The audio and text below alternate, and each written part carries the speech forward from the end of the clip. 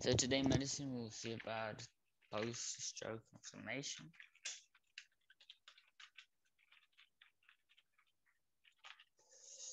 I just crank up a little bit over here. Okay.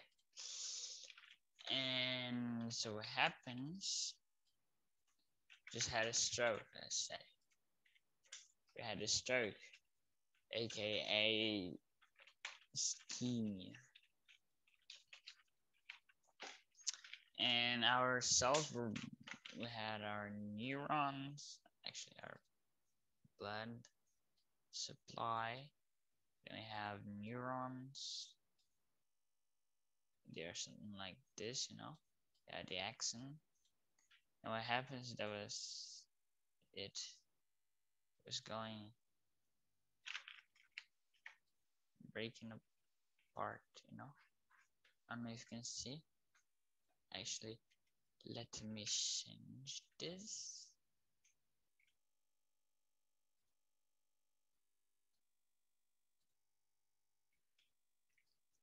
Something like this.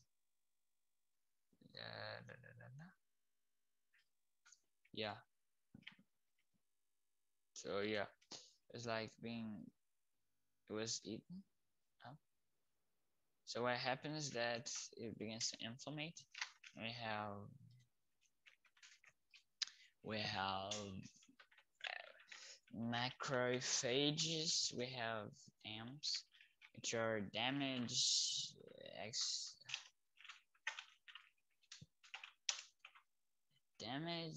associated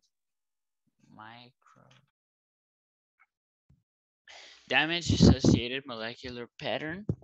So few oops.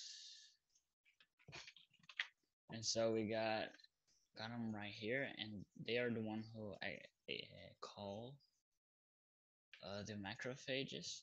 So the macrophages come into role, and then some of these macrophages become the anti-inflammatory crew, kind of, and so it stops swelling.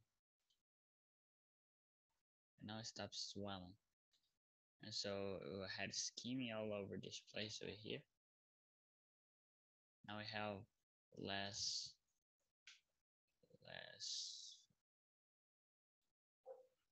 forgot the name, less inflammation. And so what happens next is that all of this, like that, and then we have the liquefacting necrosis process.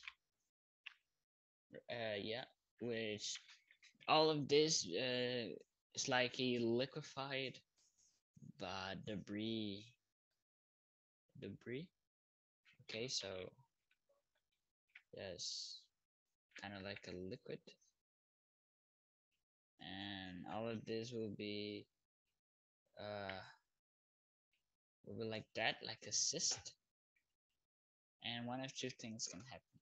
It can be cleared completely, and we'll have our brain was like this, and now a bit like this, lacking, or we'll just have a hole through the brain, and both of them are bad, which are something like that.